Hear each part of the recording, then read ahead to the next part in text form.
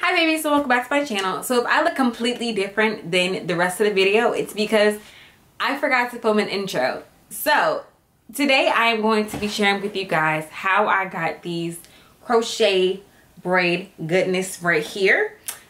This is not the final style that this hair will be in.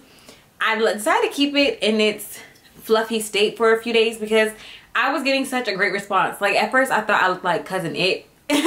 But when I went out, I got so many compliments on the hair. As you guys know, I am going through my postpartum shedding, and I just figured that this might be a better way to keep more of my hair in. Because I lie to you not, you guys, when I was washing my hair, like it was just coming out in clumps. Like there was nothing I could do about it. My hair was just falling out, honey. I do know I will be talking about my big chop experience. Both the one before, the most recent one, and the one that I just did that you guys are going crazy about because I did not use hair shears. I promise you guys my hair will be fine. But yeah, let me know your questions down below if you have any regarding my natural hair journey or your natural hair journey, or you know, big chops in general, or postpartum shedding. All your hair questions, leave them down below because I will be doing a dedicated story time / Q&A video for that. But I'm gonna start rambling, and if you want to see how I got this look, then keep on watching. So the point where I'm at right now, I've already done the back, and I'll take this out so you guys can see it. It's a lot of hair. I've used 2 packs of hair and a little bit of a number 4.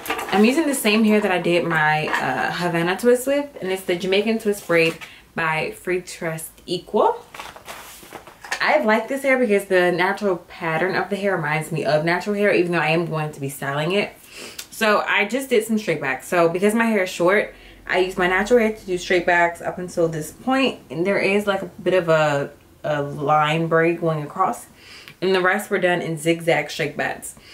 I did use, well, I didn't do it because someone else braided my hair. But braiding hair was used for the braids in the back, just so it would be a little bit more secure because I do have shorter hair in the back.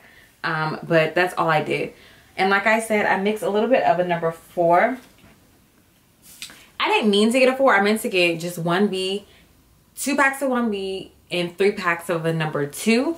But I accidentally picked up the 4. So I've just been using the 4 as like highlights mixed throughout. I don't think I'll use all 5 packs of hair. Honestly, I don't think that my head is big enough. So I was splitting the hair. So when you get the hair, it comes in pre-made sections like this. To install, I just split the sections in 2 and then did it that way. I had been knotting the hair. I don't really know if that matters. So this is what I'm working with, and yeah, let's get started.